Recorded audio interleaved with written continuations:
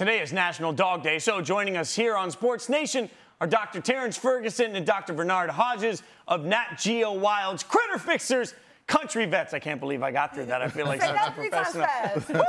All right, you guys have been lifelong friends. Lifelong. You own and operate. You're a vet, right? Yes. When do you have that moment where you realize you're going to go into business with your friend?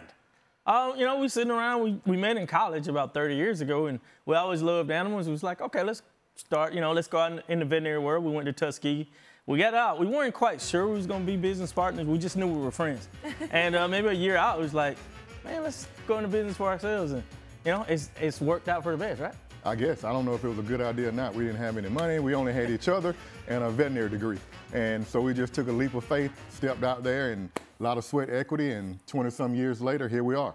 I love it. The friendship, the passion, that's a great place to start. And you mentioned you also had the veterinarian degree, which for me is really interesting and means a lot too, looking at y'all, because Black veterinarians only make up 2% of the practicing veterinarian population. And so, first of all, what does that representation mean to you? And then because it wasn't common, right? Right. How do you even find your way to that? Well, it definitely is very important to us because I've wanted to be a veterinarian since I was 7 or 8 years old. And, I was from a very rural area, had a dog that was hit by a car. And I doctored the animal back, all you have then is a little alcohol, peroxide, and paper towel. So I worked on this dog a couple of days and the dog got better. And it lit a fire in me and I thought I had done something very miraculous.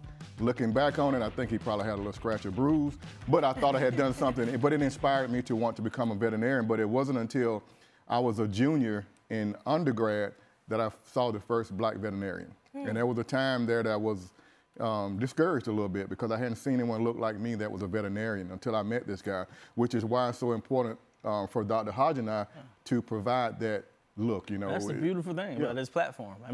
This platform provides us an area for kids who look like us to say, I want to be a veterinarian, and I can be.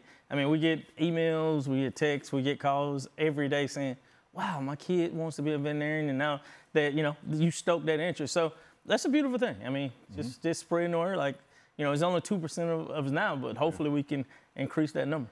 Now, you guys are hanging out with us at ESPN. Obviously, a lot of dog talk to come, but we got to get a little college football. Hey, Dr. Ferguson, and yes, we're going doctor because when you get that, you use that. Okay. Your son's rolling with the tide, but y'all, y'all are in Georgia. Is there a moment where, you got a little bit of, a Georgia feel for a Bama kid? Was there conflict? Oh, well, it's a wedge between us right now. Right?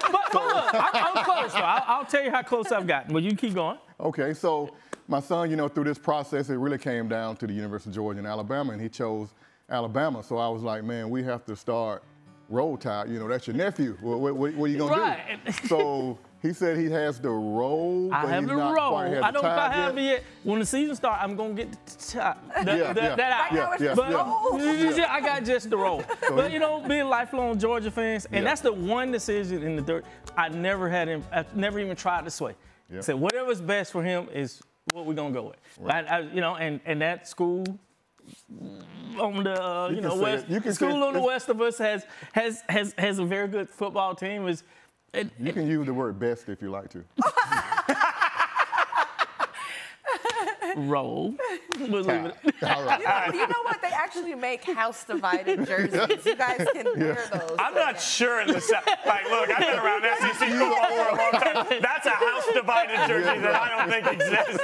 There's just a moment where you're like, wait, no, we can't be friends anymore. No. Bark in the Park airs tonight, ESPN 2. So what should we expect to see throughout the course of this event? A lot of fun, a lot of athletic dogs, a lot of running and jumping and cutting and jumping in the water. It's almost like we were watching a game on yesterday because all the athleticism of these dogs, it's amazing, what they can do with the right training. And you look at the same and you compare to, college athletes to the dogs. There's a lot of work, a lot of training that goes in order for them to do that. Can jump that 30 feet off a dock? Oh, no. This one dog went 30 feet off the dock into the water. He dove 30 feet. Yes.